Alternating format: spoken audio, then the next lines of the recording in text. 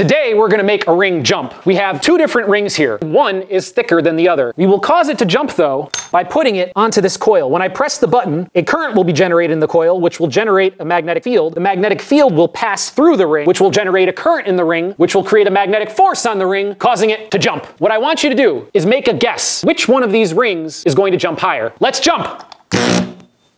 So, you clearly saw that the thick ring went higher. Many of you might have guessed that the thick ring would go lower. The reason it doesn't jump as high has to do with resistance. We're going to try this again, but this time I'm going to cool them down using liquid nitrogen. Let's see which one's going to jump higher. Let's jump!